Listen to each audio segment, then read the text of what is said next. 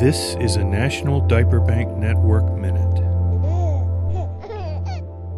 Every year for 2 days in March, Basic Needs Bank leaders from around the country gather on Capitol Hill to educate members of Congress about the needs of people back in their districts.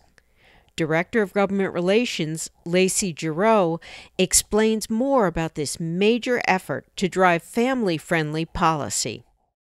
Lobby Days is a 2-day event that brings together diaper bank leaders from across the country into one place, Washington, D.C., where they're able to advocate for legislation that would impact children that experience poverty and directly related to diapers and the work that they do by trying to secure co-sponsors for the End Diaper Need Act. But it's also a time that allows diaper bank leaders to come together and have meaningful conversations and also be trained on how to advocate and use the work that they're doing every day to make a change in the policy space.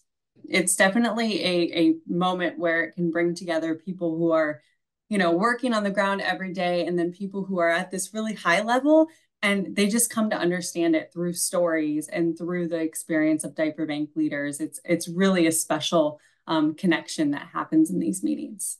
So I'm going to put you on the spot. What's your favorite Lobby Day moment ever?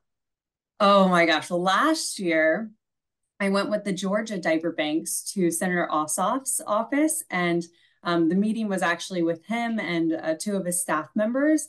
And it was just more of a conversation than a meeting about how diaper need is impacting Georgia and how he wanted to help.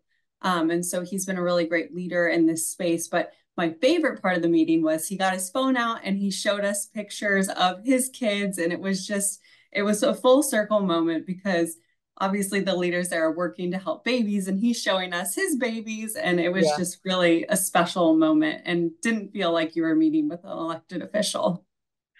To find out more about how NDBN speaks up for families, visit nationaldiaperbanknetwork.org.